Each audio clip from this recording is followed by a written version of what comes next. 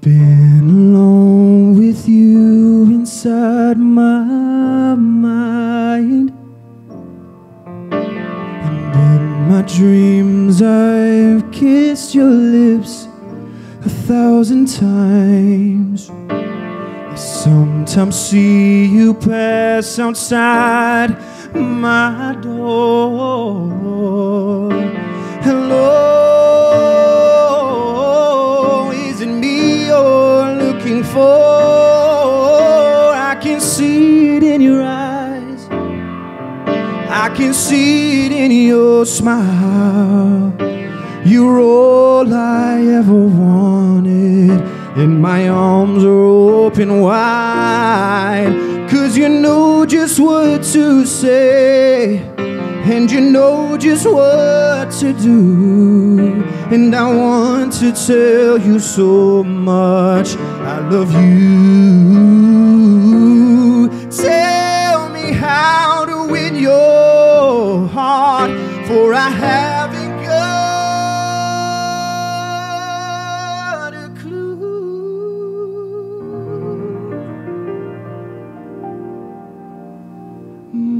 But let me start by saying I love you.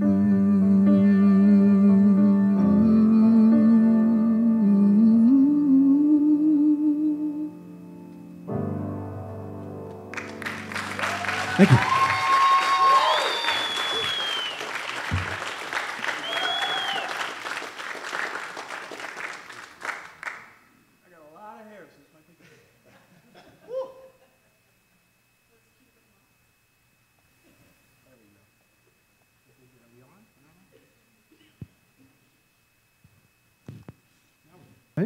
Hello, how you guys doing? Well, as you all know, my name is Brandon Diaz, and thank you for that lovely introduction.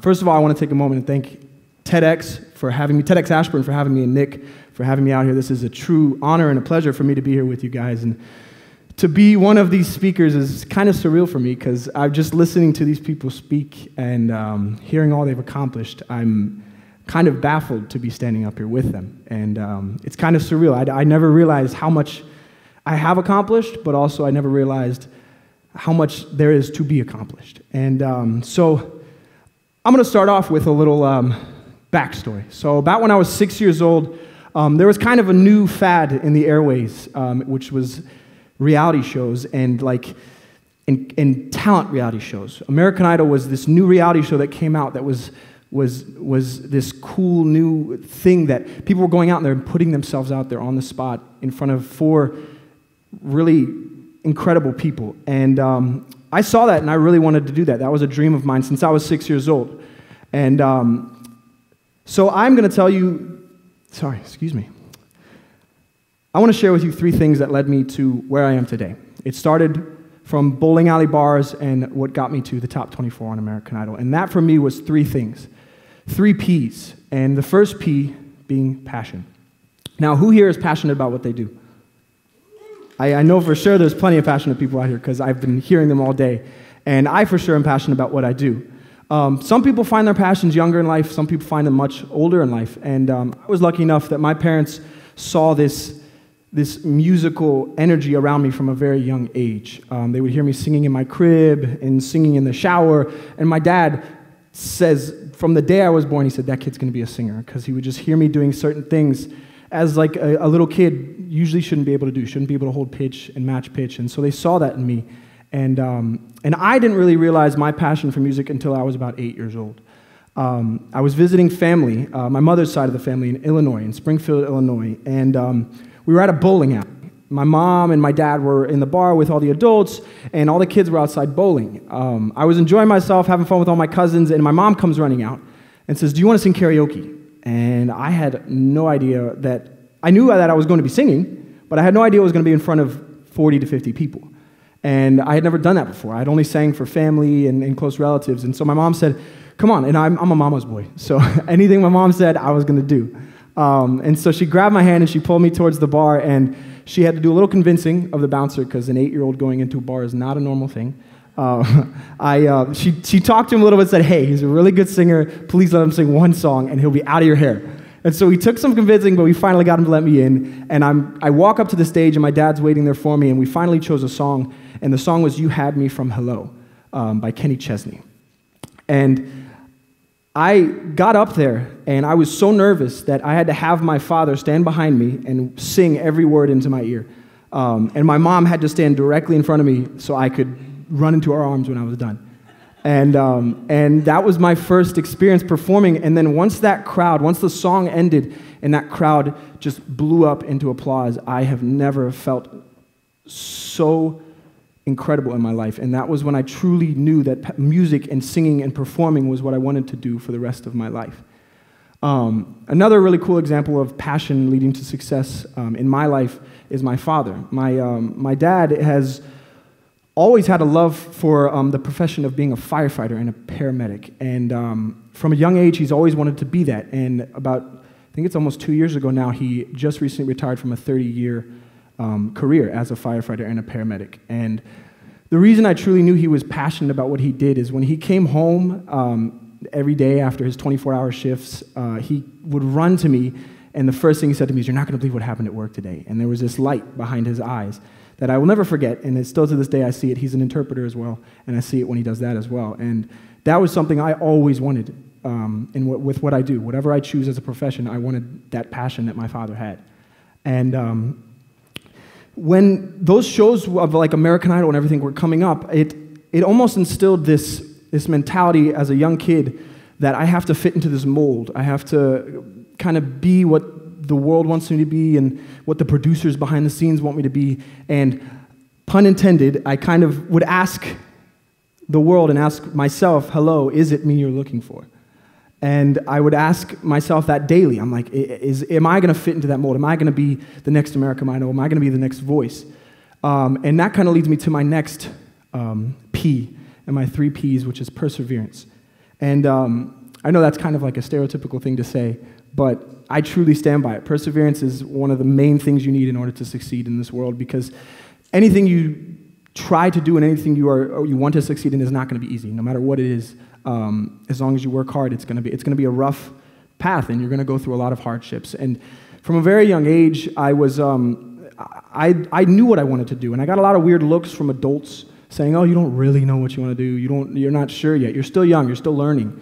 And I would look at them and I say, "No, I know that this is what I want to do, and this is what I want to be."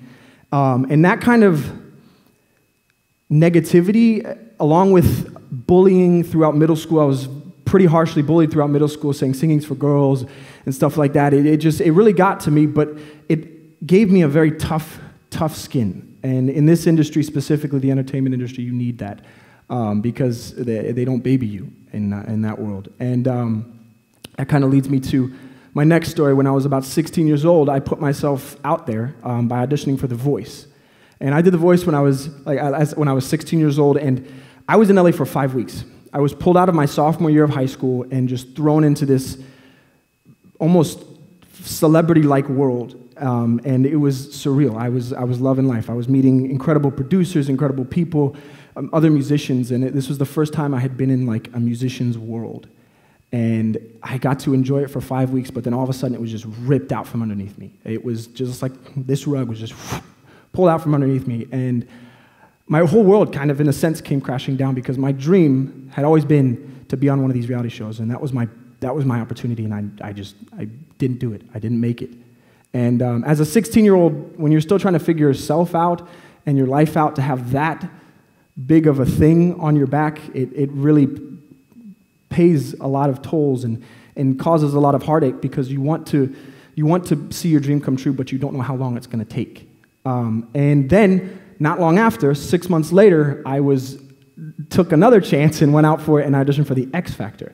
So within 7 months of each other, I was on 2 different national television shows at 16. And again, I was put into this world, and it was ripped out from underneath me. And this time, it wasn't because I didn't perform my best or I didn't shine enough, but it was for contractual issues. I was contractually obligated to The Voice, and I couldn't move on in the X Factor. And that was just like, my whole, I was this close. If they would have just given me the opportunity, this could have been the chance. And that was, again, so hard as a 16-year-old, and almost 17 at that point. But I got back home to my normal life. I was at Briarwoods High School, and I felt like giving up. I felt like that music wasn't for me and singing wasn't for me anymore because I wasn't making it. It just, maybe these people didn't see it from the get-go, so I don't have it. And I started getting into theater in high school. My sister got me really into theater all through high school, and that kind of rejuvenated my love for performing. And it really brought that dream back into reality. And so I took the next step, and I applied to Berklee College of Music, where I currently attend, and I got that yes. And that was like the first yes of a series of just open doors.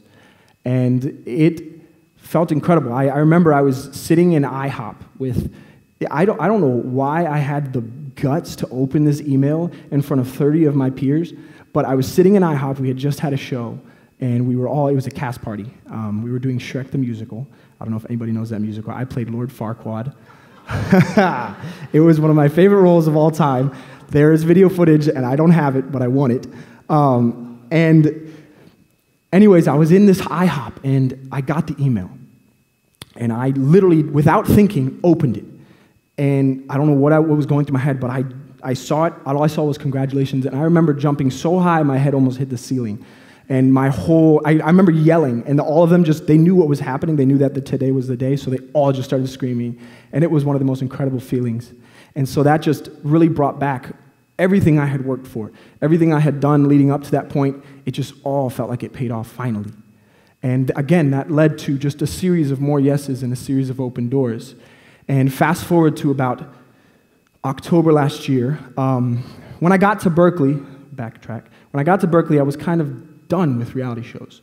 I didn't want to pursue those talent reality shows as a means of making it anymore. I had paid my dues, I had auditioned, I had tried, and it didn't work out. So I said, you know what, I'm going to try a different route, and I'm going to do my own thing. But out of the blue, I got an email from a producer that works on American Idol and said, hey, we're rebooting American Idol on ABC, and we'd love for you to audition. They must have found me online, and they just really liked me. So I said, you know what, why not? My mom always raised me to just take any opportunity you can get, because that is just the key to getting that one yes. And if I wouldn't have taken this opportunity by my mom's doing, then I would not have made it to the top 24 of American Idol. And so fast forward to, I guess, about February. I go out for Hollywood Week, and Hollywood Week was one of the most grueling and stressful weeks of my life. I know that kind of sounds weird because it's like everyone thinks Hollywood Week, it can't be that bad, you know? But I kid you not, I had 13 hours of sleep in 4 days. And I don't know if you could do the math, but that's, I think, like 3 hours a day, I think, total. And I remember, if you know the show American Idol, there's a day on Hollywood Week called Group Round. And that's probably one of the hardest days of Hollywood Week. And that night, I went to bed at 2:30 in the morning. Our call time every day is camera ready downstairs by 5:45 in the morning. And I had to get up at 4, and I was in the shower, and I'm standing there under the water, and I kid you not, I fell asleep standing up. And that has never happened to me. So that was just another level of exhaustion. But that also showed me that I can do it. And one thing Lionel Richie said, who I sang one of his songs, incredible artist and writer, one thing he said is, this is how it's like in the real world. And he says, this reminds me of when I started out. And that really hit home. The fact that I went through that and I made it through Hollywood Week just showed me, like, maybe I can do this. It was another sign of this is what I'm meant to do. And fast forward again to the last week that I was a part of American Idol, top 24. I chose to sing "Hello" by Lionel Richie, as you guys heard, and it's a song I had been confident with, and I'd known like the back of my hand for many, many years. Lionel Richie had been a very big inspiration of mine for my whole life musically. My dad is a huge fan of his, showed me his music at a very young age. So it wasn't if I knew the song, I knew the song. But as the week went on, it was getting closer to that performance, I started second-guessing every little thing I was doing. I was listening to the other performers and just seeing how good they were doing or how great they were doing and just picking my own performance apart. And that leads me to my third and final P, which is pride. And I know they say it's bad to have too much pride, but pride in yourself is key. I lost that. I wasn't proud of what I was doing because I started second-guessing everything. I started thinking, is Lionel going to really like this? Are the producers going to like this? Is America going to like this? And I became less and less proud of what I was doing. And I think that truly shined through in that final performance. And it wasn't up to par, up to my standards, you know? And I went home after that, and it was like another one of those ripped out from underneath me moments. But this was a little different because I knew I had accomplished something, but I wasn't proud of it just yet. And it took me a few weeks, and I was thinking, but I finally came to the conclusion that I am proud of what I accomplished. Top 24 on American Idol is not easy. There was thousands and thousands of people that auditioned, and I got to that 24. And that, for me, I finally, over the past couple weeks, have become proud of what I've accomplished. And it was hard, but I made it. And in the end of the day, success is a state of mind. Yeah, I could go back and I could change certain things to make them go a little better, like The Voice or American Idol, but then I wouldn't be here in front of you guys sharing my story and sharing who I've become. Today, I am the most passionate about what I do. I persevere more than I ever have, and I truly am the most proud of myself than I ever have been. And I used to ask, hello, is it me you're looking for? And today I say, hello, it is me you're looking for. Thank you.